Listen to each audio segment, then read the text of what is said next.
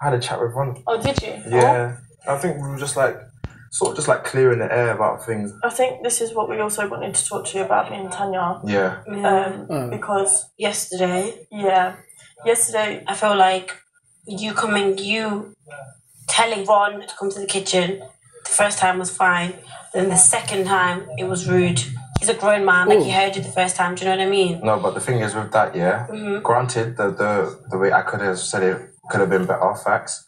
But it was the fact that the boys were getting annoyed. I was the only one to say it to him. Why are we all washing dishes and cleaning and drying and cleaning up, and Ron's over there having a chat with you lot? I hear that, babe, but sometimes I feel like you need to really pick your battles. Sometimes it doesn't always have to be you that says something.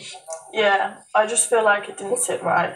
And I felt like it wasn't about the kitchen. Oh my goodness. It looked, well, it might not be, but it looked like there was more to it. Like you have an issue. Do you know what? With me, I will say what everyone's thinking. Yeah. And then when everyone's just like, that's not on. Do you know what I just feel like... I feel like you should have just left it at the first... When you told Why are him you the first doing time, this with Lana coming then? over and then everyone was staring. It was embarrassing for him.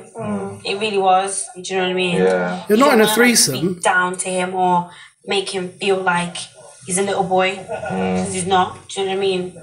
I feel SHAQ is not going to like that.